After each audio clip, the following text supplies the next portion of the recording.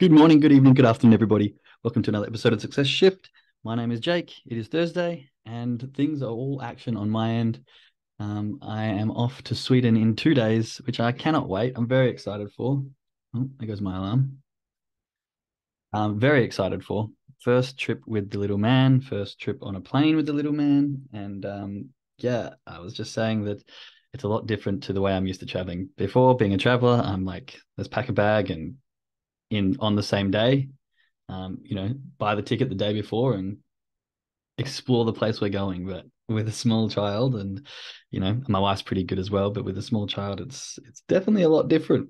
Planning, packing, making sure he's safe with everything, making sure we've got everything for myself and for him. We're going out sort of camping, so we need to make sure that we're well equipped. And yeah, it's a different form of traveling, but I'm very excited. I'm very excited to get him out in some nature and get him around the lake and just around some other people and get, feet in the dirt, all that sort of good stuff. So I'm very grateful for opportunities as such. I'm very grateful for nature and my love for travel because, with that passion, we are constantly looking for opportunities. And when one came up, we jumped on it, and now we're off to the lovely, cool nature of Sweden. If anyone's ever been before, it's beautiful up there. Highly recommend it. Today, I also want to find gratitude for time, for other people's time. I think sometimes we take for granted, you know, I know now how much I wasted my time when I was younger, before I had a child. But these days, life can be so busy and everyone's got 101 things on their to-do list and everyone's struggling to find enough time to get things done. And most people, haven't got their priorities right and they're all over the place. But when someone actually dedicates their time to you, I think that's one of the most valuable things that you can get. Someone's undivided attention and pure devotion to you at a particular time. So I've had the opportunity to spend some quality time with a couple of my mentors and a couple of people that I look up to and that have been guiding me along the way. And it really hits differently. So my gratitude is going out to some people who've given me their time a lot over this past week, especially, and to those who continue to give me their time, loved ones, family, all that sort of stuff. So chuck some gratitude in the chat for the things that you are grateful for today, things that you've been grateful for this week. And yeah, let's get the ball rolling here as I read through this chat. Good morning, good afternoon. Grateful to be back with you. Parenting changes everything. Yes, it does. Lots more planning with kids, also lots more fun. Yeah, I'm looking forward to that. Family memories in the making. Yeah, definitely. So, been a little bit slower on our gratitude in the chats lately. We've got a couple more episodes before I'm taking a couple of weeks off. So, we'll have a couple of weeks break. So, I want you to really try for this today and tomorrow to chuck some gratitude in and have a big thought about the things that you're grateful for and the things that, you can really. I always think that when I'm thinking about things that I'm grateful for, how would my life be if I didn't have that thing that I'm thinking about? What would my life be if that thing was gone? And some things that are small, you're like, oh, actually, I don't really need that thing. And some things that are small, you're like, wow, I would have a completely different life if I didn't have that thing. Like, imagine if we didn't have mobile phones. I know some people would go absolutely insane. The ability to have contact with anyone around the world within seconds in your pocket at all times is incredibly powerful. Can be bad to some extent, but also very powerful. And so, finding gratitude for just that capability of having access to, the world in a second. Because if you didn't have your phone, I know some people would definitely go absolutely crazy. And myself included, I work so much with other people all over the world that I find myself on my phone almost too much, which is why I'm looking forward to a bit of a detach and a bit of a online detox when I go to Sweden. And not that I can completely detach, but it will still be nice to have that little bit of a break. So I'm grateful for increasing trust and patience while being in process and progress. That's very powerful. I think for me, when I've been on my path of entrepreneurship, I have definitely not appreciated the process as much and not given it the time. And so often I think things can be done much faster than they can be. And then when I don't meet those deadlines or I haven't reached the goals at that time, I get very disappointed and very hard on myself. And I think, being grateful for trusting the process and being patient while continuing to do those things. Now, I think lots of people get confused here, and I'm just going to go off a bit of a tangent, but people say, be patient and things will come and trust the process. But I read this, I heard it from Andy Frisella, who was talking about aggressive patience. And it's being patient, it's understanding the process, but going at it 100% continuously. Like if you want to have great success and do things that other people aren't doing, you have to have this. I wouldn't necessarily maybe call this cognitive dissonance, but the idea of sitting back and being patient on the macro scale, but on the micro scale, going at it hard 100% and being fully aggressive and doing the things that you need to do week in, month in, year in, until you get the results, because huge success doesn't happen overnight. Now, while the glamour reel might happen overnight, some people, they push for years and then all of a sudden it all comes into fruition, and within a few months their whole life is different, and that's great. But that doesn't mean it happened overnight. It means that they were putting in the work. They were, doing the things, the iceberg under the water, all the effort that you don't see. There's this great analogy of Usain Bolt.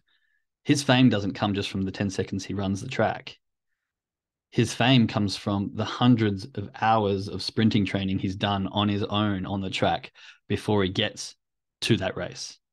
The 10 seconds is just the glory reel. The 10 seconds is just his little bit of joy in front of the crowd. Really, all the work has already been done. And so we have to have an idea that, while we need to be patient and respect the process and give it that time, which I think is very powerful, we also need to be aggressive in our day-to-day discipline. Grateful to be on the mend. Health is everything. Yes, it is. Health is really number one. I'm grateful for my trading family and their willingness to be honest and raw. I'm going to say it's real or raw. Oh, that's real. Okay. I was hoping it'd be like a raw. Anyway, I'm grateful for my ability to bring encouragement to others by coming alongside of them to assist them with things that they are not physically able to do on their own anymore. I am grateful for the process of finding more like-minded ladies on this journey of life that I find myself in right now. Super grateful for the promise of spring, as I love the sun. Yes, I love that. Spring is coming and the sun is glamorous, and the ability to help people who need it and seeing the gratitude. Like, honestly, if you want to find true gratitude, go and help someone who is disabled or has been in an accident.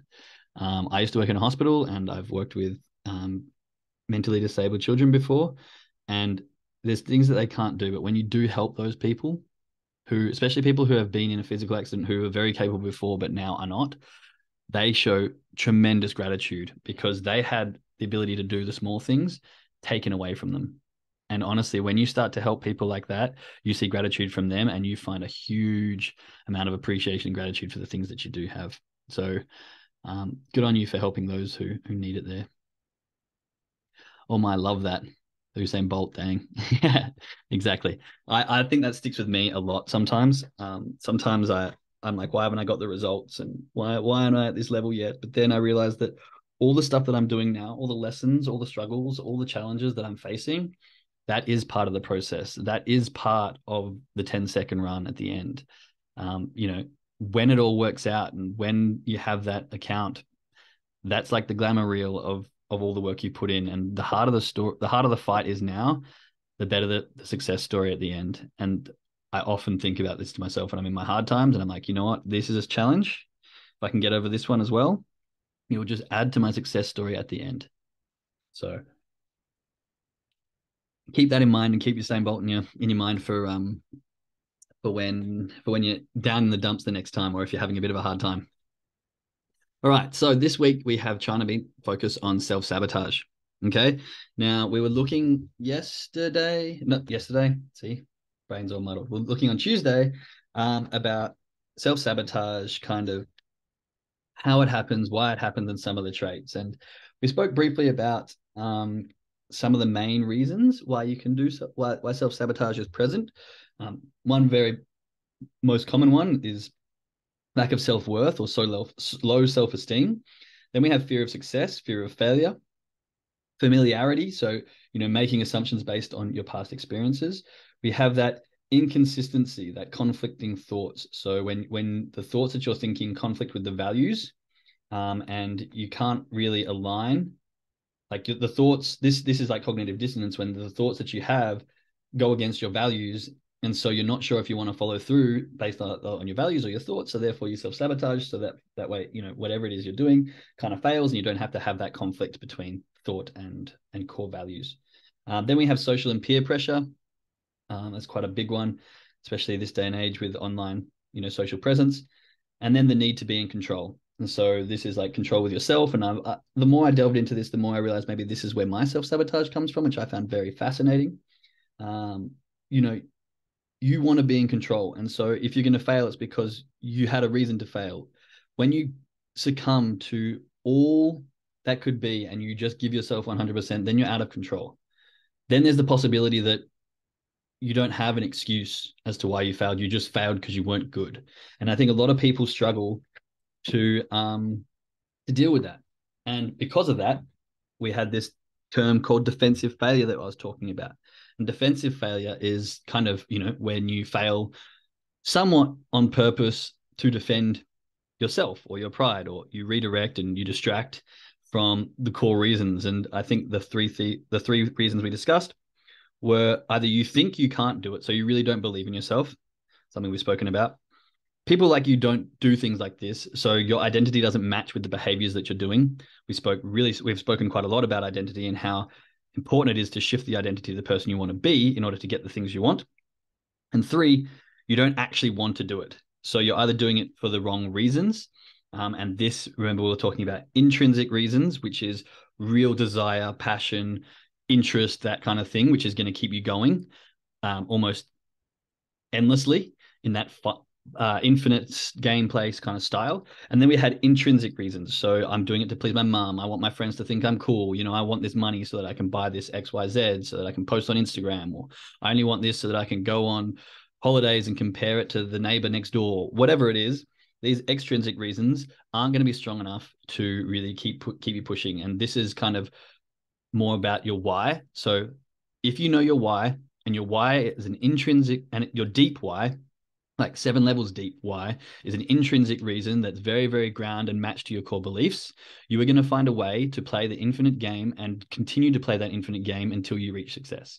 If your why is not deep enough and it's still at an extrinsic level, then your why is going to fade, and you're going to find struggles and pain in the times where it's difficult, and you're going to be stuck in that finite gameplay, trying to reach an end goal and not having the desire to keep pushing when it gets tough, and eventually probably end up quitting. So I think this is a very interesting set of, paths to follow.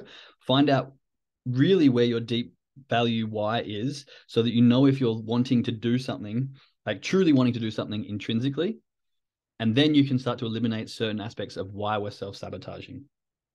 Okay, so look back at the 7 things we just spoke about. Which one could it possibly be? I mean, there might be more, but I'm sure you can start with one and, work your way through. This is actually where the core root of my self-sabotage comes from. What beliefs do I need to change? What core values maybe do I need to reassess? Where is my identity in association with this?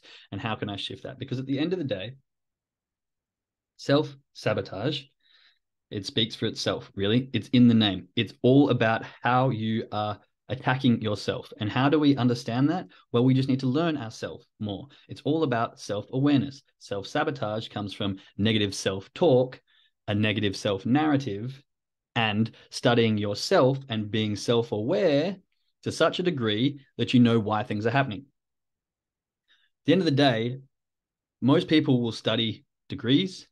They will study other people. They will study their neighbors. They will study their friends, all to have opinions and judgments. But many people don't spend that much time studying themselves. And I mean truly studying yourself, understanding why you do the things you do, understanding whether the beliefs you have are yours or if they're someone else's, built up from childhood, etc. Understanding why you do the things you do, understanding how you cope and how you react and how you respond in certain situations, understanding what emotions are stronger for you, understanding if you are emotional, understanding if you need to provide more emotion, if you're a bit cold, who knows? Understanding ourselves is kind of, in my perspective, the key to trading, because I say it's the best personal development program in the world because it brings back all those truths. It's just you versus an unjudgmental, unbiased chart.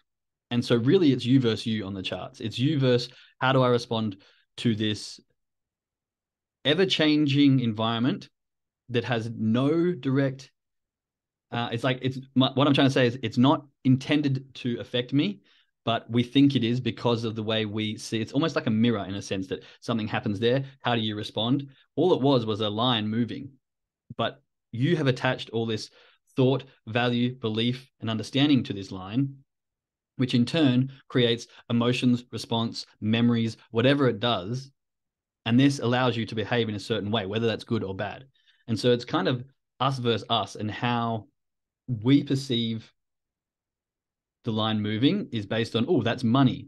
What do we perceive that exact movement to be? Oh, there's a color on the chart and it's gone up or down. It's really that straightforward, but we put so much meaning to it. And that all comes from our past experiences, our past emotions, and everything that we hold on to. Okay. So self-sabotage comes from, oh, that candle moves. How does that affect me? How do I respond? What is my self-awareness? What is my self-worth? What is my self-understanding? Oh, I don't like it. I'm going to sabotage myself in some way. And again, coming from many different areas. And this is just my input on self-sabotage based on my own learnings. So, it's a bit of an ambiguous kind of subject in the sense that it can be different for everyone. But the overall idea behind self-sabotage is something inside you is starting to change, and your subconscious basically doesn't want to have that change, or your subconscious doesn't want to admit they're wrong. And so therefore it attacks you in a certain way to keep that harmony about its own self. The subconscious just being like, I'm actually good here. Whether that's true or not, I don't want change. Or whether, if I give up all control and I allow things to just happen, then I'll actually have to admit that I'm wrong, or I don't know something. I don't like that. So self-sabotage happens. This can be seen in something like the imposter syndrome, which is what I wanted to move on to, because often, and I was talking about this in a chat yesterday, but the point of this show is to really get people to understand that success is a state of mind. And if we can shift our perspective on that, then hopefully we can use the idea that, yeah, I am successful already to act as a catalyst to further success. And so the one thing that is a problem with that is imposter syndrome. If you can't say that you're successful now, or you start to make success, and then what happens? You go, oh, I shouldn't be doing this. Actually, who am I to say this? Me, perfect example. Like, who am I to run this podcast? Who am I to have, the listeners that I've got continuously listening to me when I'm in the situation I am? And imposter syndrome is something that's come up for me as well. But you have to understand that in this world, all you need to do is be helping one person that's a step behind you. One arm up, one arm down. And if you can find truth and actually align your values to that and be like, you know what? I'm not an imposter. All I'm doing is helping one person or two people who need the one leg up. And if I can get pulled up by one person, just one leg up, and pull someone else up one, that's enough to, I think, banish this imposter syndrome.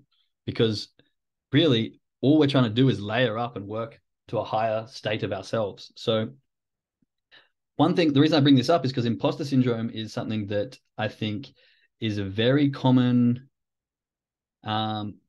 phase, let's say, that people reach before they kind of break into success, because they're doing something consistently and maybe getting results. However, once they start to branch out, or once they start to expand, they go, oh, actually, maybe that's not me. Maybe I haven't got the right identity. Maybe I don't have these right beliefs. I need to pull back a little bit. I'm not actually that person, which can be very hard to comprehend, I guess, and very hard to take on. So I wanted to bring that up because I want you to keep in mind that self-sabotage can happen from many, many, many, many avenues, let's say that. And one thing that I was reading the other day was this domino effect. And so sometimes what happens is, say I'm feeling imposter syndrome for this podcast, let's say, just going to use this as an example. And then I actually take that out in a different area of my life, in the sense that the domino effect happens where I'm stressed about money. And so therefore I end up, eating poorly. And so my stress about money ends up actually acting out in a self-sabotaging way against my diet. And this can be seen in many different areas. So maybe if I feel a bit of imposter syndrome, maybe I get off this podcast and I'm like, oh, I shouldn't be doing that. And then I jump on the charts with this negative self-talk and I'm just taking bad trades all day because I'm actually self-sabotaging on the charts based on my feelings I have about my imposter syndrome. Okay, now I want to make it clear that I have had waves of feeling imposter syndrome, but I've definitely found ways to manage pattern recognition, pattern interruption, and move on from that. So I don't feel that anymore. But it's a very interesting perspective to look at. What areas of your life maybe is causing stress, is causing frustration, is causing friction, and then possibly what other areas are you taking that out on? Now, this is called the domino effect, where the lady that I was hearing it from was talking about how every time she got stressed with money, she'd pick at her fingers or pick at her face. And this would be very detrimental to her. And then obviously she'd pick at her face. She'd lose a lot of self-esteem and she'd lose her confidence and she wouldn't want to go out in public anymore. And then when she's at work, she's not working very well because she's scared of her face. And then what happens? She doesn't work as well, or she doesn't get enough shifts in her casual job because she's going through a phase of some sort. And this cycle just kind of repeats. And so the reason I bring this to your attention is look at self-study, self-assess, understand yourself to such a level that maybe the self-sabotaging that's happening on the charts is coming from somewhere else. Maybe you're in a relationship that's not as healthy that you like, and so that's putting stress and strain on you, and so therefore you self-sabotage in the charts because you go, oh, this person doesn't love me. Why should I love me? Look, I'm no good at trading either. Of course they won't. So this can be like this knock-on effect where one thing in our life is causing negative self-talk, and a negative narrative. And then we take it out in other areas to kind of prove that self-talk right. And again, our subconscious wins because it's like, see, this idea said that you're not. And then look, you can't even do it over here. And so it's this kind of knock-on effect. So really looking at things as a whole, understanding that maybe the self-sabotage isn't coming directly from what you're doing. Like you might be really good at one thing, but then the self-sabotage is actually being caused by something else. And you're like, why am I doing this to myself in this area? But it's actually because of something else that's going on. It's actually because your subconscious is trying to prove itself right in another area. Okay, does that make sense to people? Chuck some ones. I know it's a complicated concept. Please let me know that I haven't lost you. If I have lost you, please chuck some twos, because sometimes I feel that when I'm talking here, I can get off topic and people get confused. But no, ones totally makes sense. Perfect. Okay, good. That's what I want to hear. Okay, now lastly to knock on in the last couple of minutes here, it was basically about ways to get through and understand this self-sabotage. And obviously journaling, writing things down, having those conversations with yourself. I always say writing is the connection between the conscious and the subconscious. So journal all these things out. Talk to yourself about how you're feeling in the moment with one thing. If you have a bad day on the charts, rather than just journaling, definitely journal all your emotions through the trading, but then go, okay, what else was happening in my life during today that maybe affected me emotionally, which is possibly where this behavior could have come from. Just taking it that next step further, Then, we got a couple of minutes. Actually, there's this little exercise that I was going to talk about with ways to write it down, understand your negative, understand the negative belief, and then write down the opposite to that so you can start to pattern recognize and pattern interrupt. We've only got 2 minutes left, so I think I'm going to leave that for tomorrow. Give yourself the extra couple of minutes to go and run through the charts. I hope that's made sense to some people. I'm just reading through the charts here. Jake, you triggered tears. Looks like I need to do some digging into what just happened there. Well, that's awesome. Well, I'm glad that I was able to bring up that emotion. I'm glad that you've maybe hit a chord which you can start working on, which is amazing. Tears are obviously the start of some big emotion, and when you can latch onto that and figure out what it is, that's a good sign to change. So I'm kind of happy that I made you sad, but I'm also hopeful that they're happy tears that can be used for progression. Much love to everyone. Jump on the charts and make sure you go through your trading journals. Make sure that you read through your whys, read through your trading plan. Make sure you do all the things that you need to do to stay routine and stay disciplined on the charts. Much love, everyone. I know it's a bit full on at the moment in my life. Just a quick reminder, next week and the week after, we will have no episodes because I will be in Sweden and I'm having a break. So tomorrow will be the last episode for the next couple of weeks, and then we'll be back couple of weeks break with new episodes, some new interviews, and episode 100, which I'm super excited for. So thank you very much, everyone. Much love. And to the people listening on the podcast, I'll speak to you tomorrow. To the traders, I'll see you soon. Bye.